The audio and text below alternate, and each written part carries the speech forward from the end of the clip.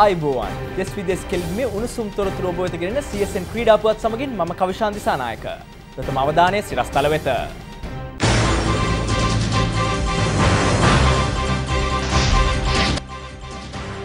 John ටාබට් කිරුළු මාරෙස්ටලා සහ වලල ගෙන යයි.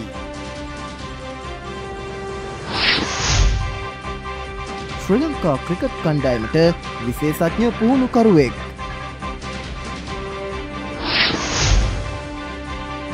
අජ්මල්ගෙන් පසු සක්ලේන් මුස්ටාක් නරේන්ගේ සහයට. නව තරග වාර්තා 22ක් සමගින් ශ්‍රීමත් ජෝන් ටාබට් ජ්‍යෙෂ්ඨ මල්ල ක්‍රීඩා තරගාවලිය දියගම මහින්ද රාජපක්ෂ ක්‍රීඩාංගණයේදී නිමව දුටුවා. තරගාවලියේ සමස්ත බාලක ශූරතාවය මීගමු මාරිස්ටලා විද්‍යාලය විසින් දිනාගත් අතර සමස්ත බාලිකා ශූරතාවය වලල ඒ රත්නායක මධ්‍ය විද්‍යාලයට හිමි වුණා. ඒ පිළිබඳ තොරතුරු ස්ටෝරි ඔෆ් ද ඩේ තුලින්.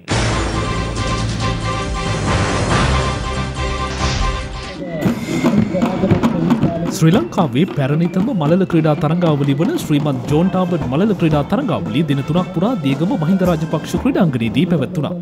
ඒ දෙවෙනි පළාත් 9 නියෝජනය කරමින් පාසල් 410කගේ සහභාගීත්වයෙන් සහය දීමේ තරගිසව් 18ක් සහ කේබල තරගිසව් 82ක් නියෝජනය කරමින් ක්‍රීඩක ක්‍රීඩිකාවන් 4000ක් මෙවර තරගාවලියට එක්ව සිටියා. මෙවර තරගාවලියේදී නව තරග වාර්තා 22ක් බිහිවීම හා එක් තරග වාර්තාවක් සමවීම විශේෂත්වයක්. යනු 2012 වර්ෂයේ කුලියාපිටිය මධ්‍ය විදුහලේ HAT දිල්ෂාන් කඩළු මතින් දීමේ තරගය තපර 56.29කට තිබූ වාර්තාව කුලියාපිටිය මලීදේ විද්‍යාලයේ RMPL කොඩිකාර විසින් සම කළා. තරගාවලියේ සමස්ත බාලක ශූරතාවයේ පිට දෙවනි වතාවටත් ලකුණු 132ක් ලබාගත් මීගමු මාරිස්ටලා විද්‍යාලය විසින් දිනාගත්තා. එහි අනුශූරතාවයේ ලකුණු 102ක් ලබාගත් වලල ඒ රත්නායක මධ්‍ය විදුහල් කණ්ඩායමට හිමි වුණා. ලකුණු 202ක් ලබා පෙරමුණේ පසු වලල ඒ රත්නායක විද්‍යාලයට තරගාවලියේ සමස්ත කාන්තා ශූරතාවය හිමි වුණා. ලකුණු 177ක් ලබාගත් රත්නපුර සුමන බාලිකා විද්‍යාලය විසින් එහි අනුශූරතාවය දිනාගත්තා. රත්නපුර සීවලි මධ්‍ය මහා විද්‍යාලයේ නියෝජනය කළ AVG අකිල රවිශංකර් තරගාවලියේ දක්ෂතම මලල ක්‍රීඩකයාට හිමි සම්මානය දිනාගත්තා. ඒ ඔහු මීටර් 110 කඩළු මතින් දීමේ තරගය තප්පර 14.2ක දක්ෂතාවයක් දැක්වීම හේතුවෙන්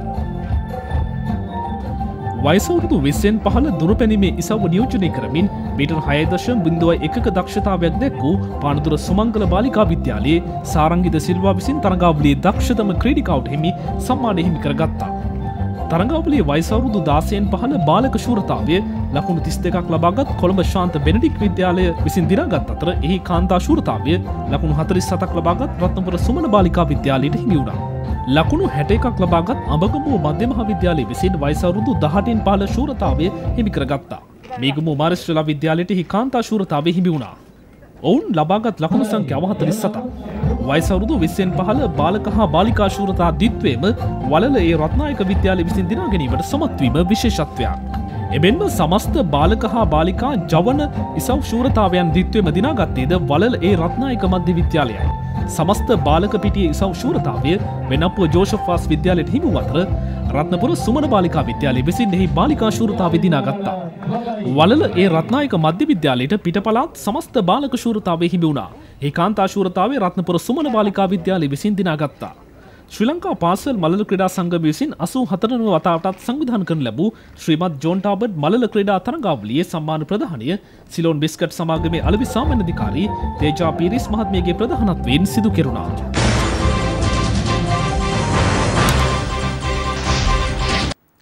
ශ්‍රී ලංකා ක්‍රිකට් කණ්ඩායමට විශේෂඥ පුහුණුකරුවෙකුගේ සේවය ලබා ගැනීම පිළිබඳ අවධානය යොමු තිබෙනවා.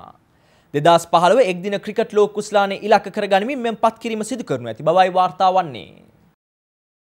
ශ්‍රී ලංකා ක්‍රිකට් කණ්ඩායමේ එංගලන්ත සංචාරයේදී උපදේශක පුහුණුකරුවෙකු ලෙස ක්‍රිස් ඇඩම්ස් මහතා කටයුතු කරනු ලැබුවා. එහිදී තරගාවලිය සියල්ල ශ්‍රී ලංකාව ජයග්‍රහණය කළා. මේ අනුවයි යලිත් එළමෙන එක්දින ක්‍රිකට් ලෝක කුසලානේ සඳහා උපදේශක විශේෂඥ පුහුණුකරුවෙකුගේ සේවය ලබා ගැනීමට අවධානය යොමු ඇත්තේ. ඒ සඳහා මේ වන විට ඇලන් බෝඩර් මහතා පත් කිරීමටයි සාකච්ඡා කරමින් ඇත්තේ. ඒ සඳහා මේ වන විට ඇලන් බෝඩර් මහතා පත් කිරීමට සාකච්ඡා වෙමින් පවතිනවා. ඔහු ඕස්ට්‍රේලියා ටෙස්ට් කණ්ඩායමේ නායකයෙකු ලෙස සාර්ථක වූ අතර පුහුණුකරුවෙකු සහ තේරීම් කමිටු සමාජිකයෙකු ලෙසද එරට කටයුතු කර තිබෙනවා.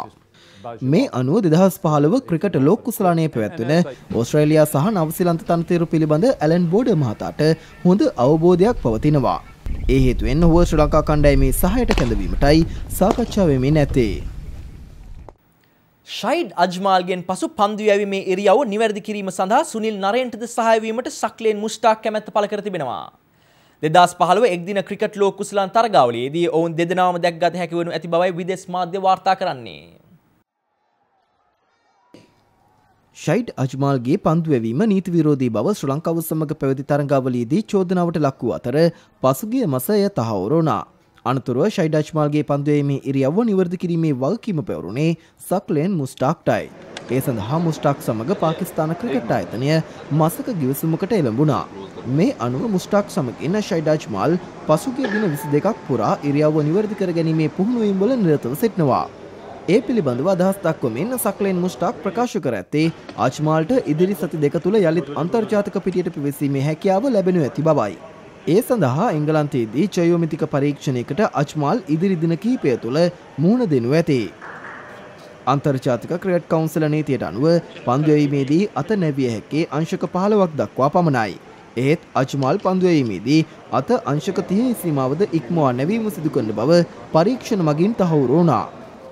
ඊට 2004 වසරේදී අජ්මාල් මාර්ග අනතුරකට ලක්ව තිබීමද හේතු වී ඇතැයි සක්ලෙන් මුෂ්තාක් පවසනවා. ඒ සඳහා පාකිස්තාන රෝහලකින් වාර්තාවක් ලබාගෙන අන්තර්ජාතික ක්‍රිකට් කවුන්සිලට ඉදිරිපත් කිරීමටද නියමිත වනවා.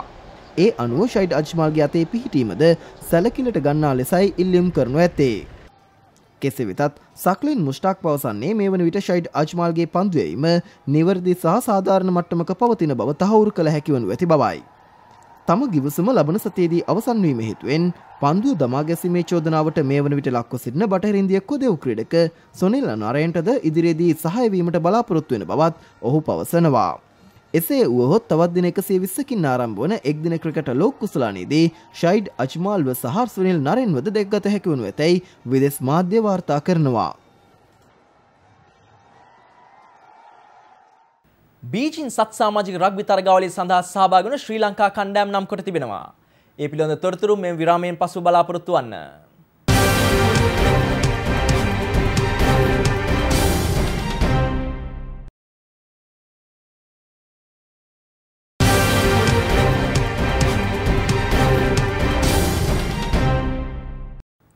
බනවතත් CSN ක්‍රීඩා පුවත් සමගින් 2014 හම්බන්තොට දිස්ත්‍රික් පාසල් පිහිනුම් තරගාවලියේදී නව තරග වාර්තා 7ක් පිහිටුවීමට ක්‍රීඩක ක්‍රීඩිකාවන් සමත් වුණා.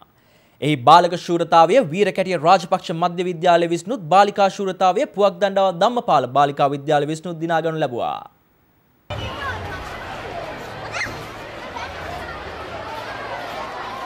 වීරකැටිය රාජපක්ෂ මධ්‍ය විද්‍යාලීය රදපස පිහිනුම් හා ජීවිතාරක්ෂක සමාජය විසින් මෙම තරගාවලිය වාර්ෂිකව සංවිධානය කරනු ලබනවා. එය මෙවර පැවතුනේ දෙවන වරටයි.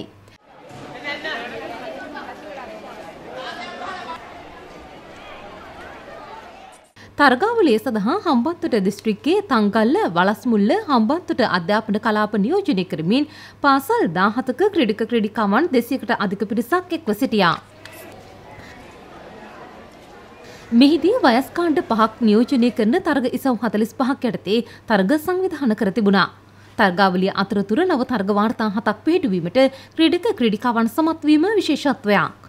එහි වයස අවුරුදු 18න් පහළ වයස් කාණ්ඩයේ දක්ෂතම ක්‍රීඩකයා සම්මානය හිමි කර ගැනීමට තංගල්ල රාහුල මහවිද්‍යාලයේ JB අකිලනුවන් සමත් වුණා.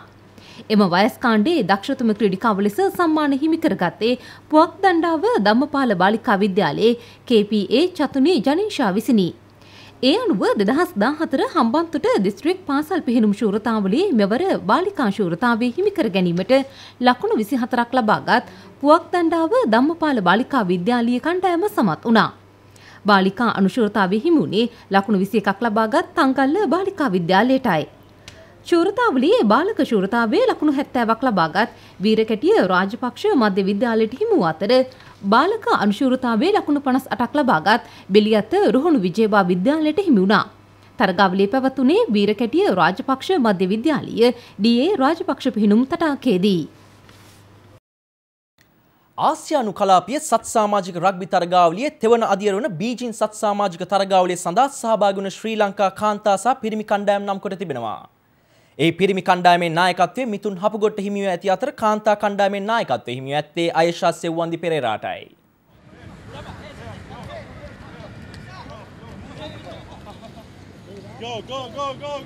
ආසියානු කලාපීය සත් සමාජික රග්බි තරඟමාලාවේ පළමු අදියර හොංකොං හිදීත් දෙවන අදියර මැලේසියාවේදීත් පැවැත්වුණා. ලබන 18 සහ 19 දිනයන්හිදී පැවැත්වීමට නියමිත බීජිං සත් සමාජික රග්බි තරඟාවලිය එම තරඟමාලාවේ තෙවන අදියරයි. ඊට සහභාගී වන මෙරට කාන්තා සහ පිරිමි රග්බි කණ්ඩායම් නම් කර තිබෙනවා.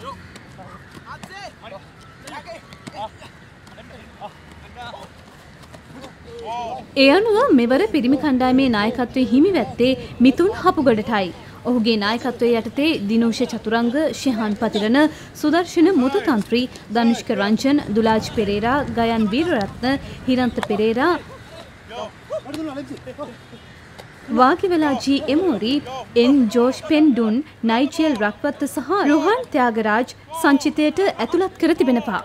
අයෂා සෙව්වන්දි පෙරේරාගේ නායකත්වයෙන් තරග බිමට පිවිසෙන ශ්‍රී ලංකා කාන්තා රග්බි කණ්ඩායමට තනෝජා දිල්රුක්ෂි, සන්දිකා හේමකුමාරි, සන්දීපා සඳමාලි, රන්දිකා කුමුදුමාලි, නිරංජලා ප්‍රියදර්ශනී, අනුෂා ප්‍රියදර්ශනී, ජයන්ති කුමාරි, දසුනි ගිම්හානි ද සිල්වා සහ ශානිකා මදුමාලි ඇතුළත් කර තිබෙනවා.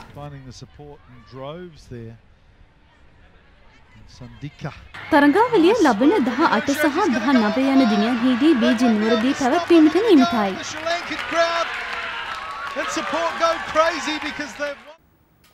ඉහළ කණ්ඩායම් සංඛ්‍යාවගේ සහභාගීත්වයෙන් රාජ්‍ය සේවා වොලිබෝල් තරගාවලිය අද ආරම්භ වුණා. එය දින දෙකක් පුරා වැලිකඩ බන්ධනාගාර ක්‍රීඩාංගණයේදී පැවැත්වීමට නියමිතයි. ශ්‍රී ලංකා රාජ්‍ය සේවා ක්‍රීඩා සංගමය විසින් සංවිධානය කරන මෙම තරගාවලිය මෙවර පැවැත්වෙන්නේ 15 වන වරටයි. කණ්ඩායම් 60ක් නියෝජනය කරමින් ඒ සඳහා සහභාගීව සිටින ක්‍රීඩකවන් ගණන 400ක්. ඒ සඳහා නැගෙනහිර පළාත හා ඌ පළාත නියෝජනය කරමින් කණ්ඩායම් රැසක් සහභාගී වී සිටීම විශේෂත්වයක් වන බවයි රාජ්‍ය සේවා ක්‍රීඩා සංගමය පවසන්නේ.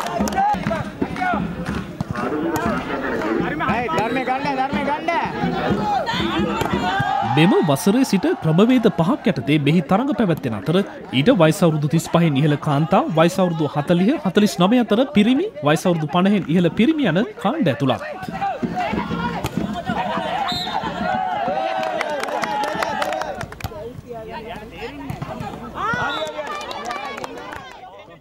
බන්ධනාගාර කොමසාරිස් සහ ජාතික ඔලිම්පික් කමිටුවේ භාණ්ඩාගාරික ගාමිණී ජයසිංහ මැතිතුමාගේ ප්‍රධානත්වයෙන් ආරම්භ වූ මෙම තරගාවලිය එළඹෙන 18 වෙනිදා දක්වා වැලිකඩ බන්ධනාගාර ක්‍රීඩාංගණයේදී පැවැත්වෙනවා.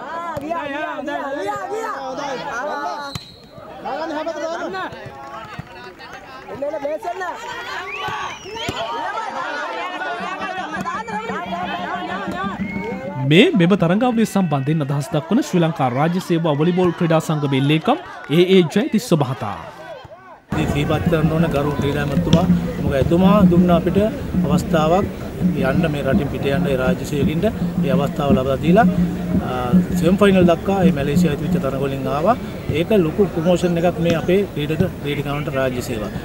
මේ 2014 වර්ෂයේ දෙසැම්බර් මාසේ බලාපොරොත්තු වෙනවා මුවා කියන මැලේසියාවේ නගරයට ගිහිල්ලා මේකෙන් තේරෙන දක්ෂතා තියෙන ක්‍රීඩිකාවෝ කණ්ඩායම් දෙකක් යොමු කළා එම අයට යම් කිසි අවස්ථාවක් ලබා දෙන්න. CSN ක්‍රීඩා පුවත් සමගින් දැන් කෙටි විරාමයක්. විරාමයෙන් පසුව තවත් ප්‍රවෘත්ති බලාපොරොත්තු වන්න.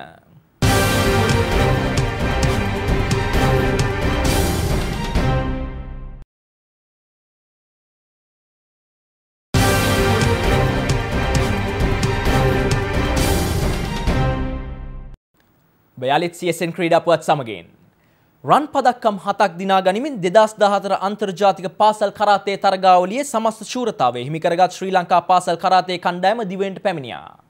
තරගාවලිය පැවැත්වුණේ ඉන්දියාවේ ගෝවේ නගරයේදී. දින දෙකක් පුරාවට ඉන්දියාවේ ගෝවේ නගරයේ පැවති මෙම තරගාවලියට ශ්‍රී ලංකාව නියෝජනය කරමින් ක්‍රීඩකවන් රැසක් එක්ව සිටියා. ඒ යොහන් සංජීව ගුණරත්නගේ නායකත්වයෙන් මෙම තරගාවලියේදී ශ්‍රී ලංකා කරාතේ ක්‍රීඩකවන් රන් පදක්කම් 7ක් දිනා ගැනීමට සමත් වුණා. එහිදී සමස්ත කණ්ඩායම් නායිකා සුමාලි ගයනිකා හෙට්ටිආරච්චි සහ නලන අංජන අබේසේකර විසින් රන් පදක්කම් දෙකක් දිනා ගැනීමට සමත් වීම විශේෂත්වයක්. චතුර මදුෂාන් හා මාධවී හෙට්ටිආරච්චි එක් රන් පදක්කම් බැගින් දිනාගත්තා. මෙම තරගාවලියේදී ශ්‍රී ලංකාවට රිදී පදක්කම් දෙකක් හිමි වූ අතර යොහාන් සංජීව හා චතුර මදුෂාන් විසින් එය දිනා ගැනීමට සමත් වුණා. මානවී අමන්දා හෙට්ටිආරච්චිට මෙම තරගාවලියේදී ශ්‍රී ලංකාවට හිමි එකම ලෝකඩ පදක්කම හිමි වුණා. කටුනායක අන්තර්ජාතික ගුවන් තොටුපළෙන් ශ්‍රී ලංකාවට පැමිණි මෙම පිරිස පිළිගැනීම සඳහා ඔවුන්ගේ දෙමව්පියන් ඔවුන් නියෝජනය කරන විද්‍යාලවල සිසුන් ඇතුළු පිරිසක් එක්ව සිටියා.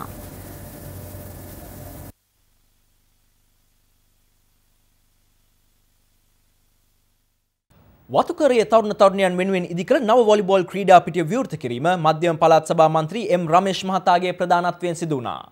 ඒ සඳහා වැය කළ මුදල රුපියල් ලක්ෂ 10ක්. මහින්ද චින්තනය යටතේ එක් ගමකට එක් වැඩක් ව්‍යාපෘති යටතේ මෙම වොලිබෝල් ක්‍රීඩා පිටිය ඉදිකිරීම ආරම්භ කරනු ලැබුවා. ඒ අනුව නුවරඑළිය දිස්ත්‍රික්කයේ කොත්මලේ ප්‍රදේශයේ මඩකුඹුර මැද කොටස වතුයායේ තරුණ තරුණයන් වෙනුවෙන් රුපියල් ලක්ෂ 10ක මුදලක් යොදවා මෙම නව වොලිබෝල් ක්‍රීඩා පිටිය ඉදිකර තිබෙනවා. පශු සම්පත් හා ග්‍රාමීය සංවර්ධන අමාත්‍ය ආරුමුගම් තොණ්ඩමන් මැතිතුමාගේ උපදෙස් මත ඉදිකළ මෙම වොලිබෝල් පිටිය විවෘත කිරීම පළාත් සභා මන්ත්‍රී එම් රමේෂ් මහතාගේ ප්‍රධානත්වයෙන් සිදු වුණ අතර එම අවස්ථාවට ආරාධිතයින් රැසක් එක්ව සිටියා. දැන් ව්‍යාපාරික පුවතක්.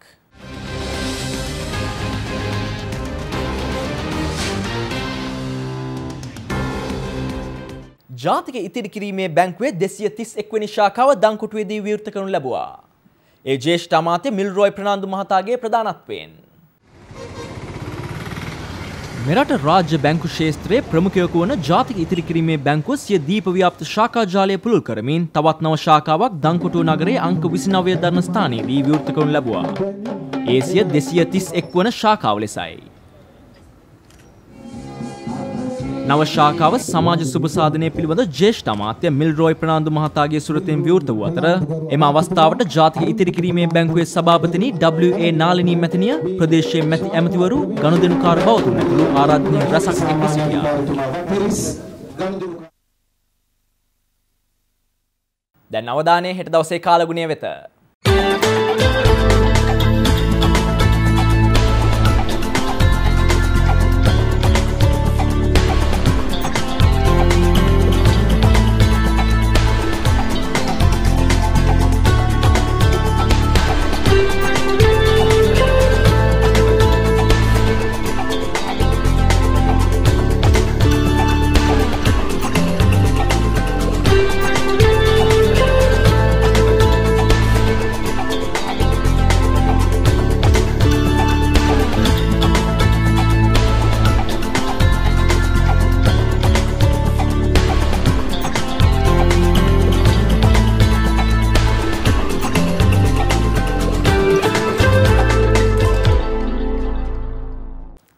ඒ සමගින් අද තිමිල් CSN ක්‍රීඩා පුවත්මින් නිමවට පත් වෙනවා. දිනෙන් දින උණුසුම් වන ක්‍රීඩා ලෝකයේ නවතම තොරතුරු දැන ගැනීමට පිවිසෙන්න අපගේ වෙබ් අඩවිය වෙත www.csn.lk. සුබ රාත්‍රියක්.